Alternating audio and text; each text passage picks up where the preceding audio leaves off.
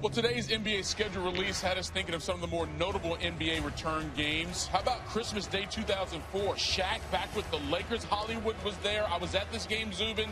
The tension was so tight. It was packed before the game starts. That never happens at a Lakers game.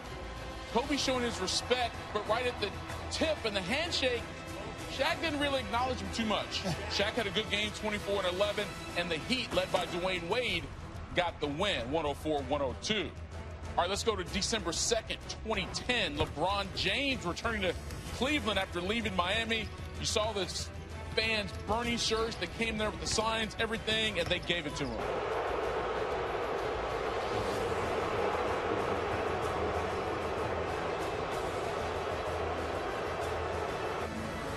But LeBron was clearly unbothered. He goes for 38 points as the Heat blow out the Cavs 118-90. And then, February 11, 2017, Kevin Durant back in OKC. The cupcake chants, remember those? All the posters and even a fat dude with it on his stomach. That was hard to watch. You know what's hard to watch? For Thunder fans, these two guys going at it. They thought they would be the ones that lead into a championship, and now they were on opposite sides. And then here, Robertson, hard foul on KD. Some texter exchange.